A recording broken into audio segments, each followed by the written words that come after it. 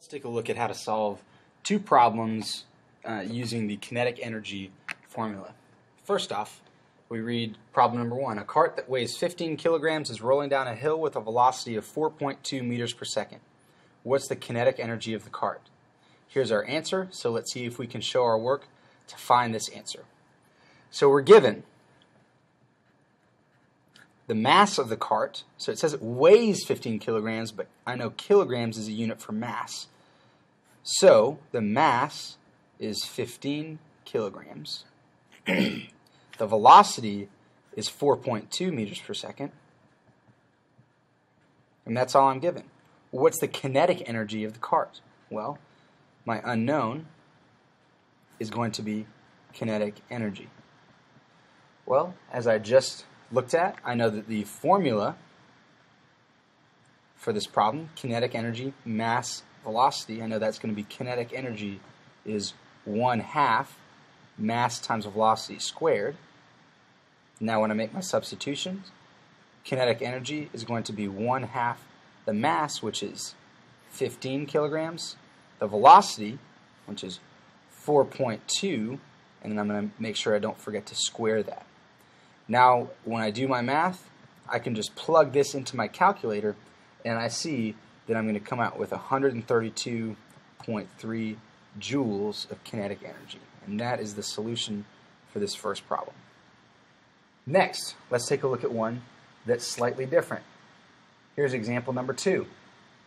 A car with a mass of 1,600 kilograms, so the mass is 1,600 kilograms, has a kinetic energy, so the kinetic energy of 125,000 joules. How fast is it moving? So how fast, that's going to be velocity.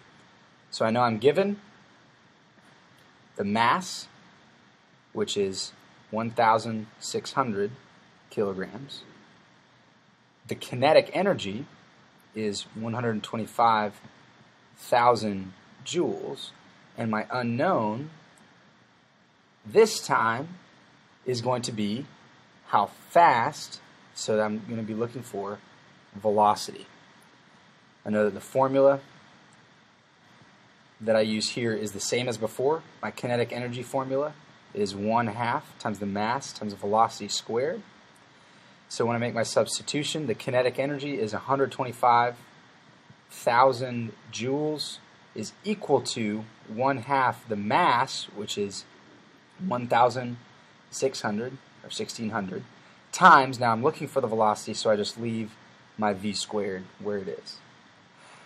Now to solve this equation, I know I have to simplify this side first, so I leave it 125,000 equals half of 1,600 is going to be 800 times v squared, and then it's just a simple equation, divide by 800, and I'm going to be left just over here with my v squared, and I know 125,000 over 800. If I plug that in my calculator, I'm going to get 156.25. Now, am I done? Not quite, because this is v squared, and I'm looking for v by itself. Very simple. I just take the square root to get rid of that square of both sides, and I'm left with v equals, yep, I got it, 12.5 meters per second, which is velocity. And that is two examples of how to apply the kinetic energy formula.